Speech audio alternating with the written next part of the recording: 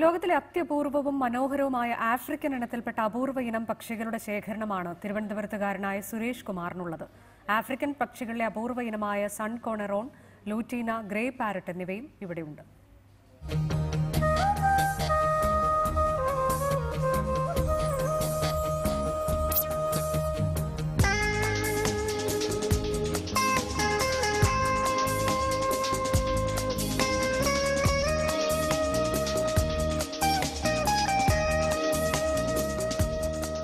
കിളികളുമായുള്ള കിന്നാരം പറച്ചിലോടെയാണ് സുരേഷിന്റെ ഓരോ ദിനവും തുടങ്ങുന്നത്.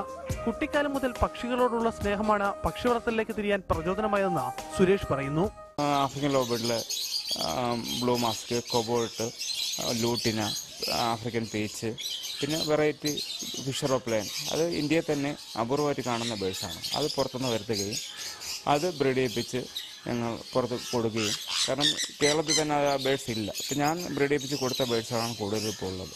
ആഫ്രിക്കൻ പക്ഷികളിലെ അപൂർവ ഇനത്തിൽപ്പെട്ട സൺ കൊറോണ, ലുറ്റീനിയ, ഗ്രേറ്റ് പാരറ്റ് തുടങ്ങി ആഫ്രിക്കൻ ലവ് ബേഡ്സിന്റെ അത്യപൂർവ ഇനങ്ങളും സുരേഷിന്റെ പക്ഷി ശേഖരണത്തിലുണ്ട്. കേരളത്തിൽ അധികമാരും കണ്ടിട്ടില്ലാത്ത ആഫ്രിക്കൻ പക്ഷിവർഗത്തിലെ അപൂർവ ഇനമായ ഫിഷ് ഓഫ് ലൈനും സുരേഷിന്റെ പക്ഷി ശേഖരണത്തിൽ നമുക്ക് കാണാൻ കഴിയും. 1000-ൽ പരം ആഫ്രിക്കൻ ഇനത്തിൽപ്പെട്ട വിവിധ ഇനം പക്ഷികളാണ് സുരേഷിന്റെ ശേഖരണത്തിലുള്ളത്. ബാങ്ക് ഉദ്യോഗസ്ഥനായിരുന്ന സുരേഷ് കുമാർ ഇപ്പോൾ മുഴുവൻ സമയം പക്ഷി വളർത്തലിലാണ് ശ്രദ്ധ കേന്ദ്രീകരിച്ചിരിക്കുന്നത്.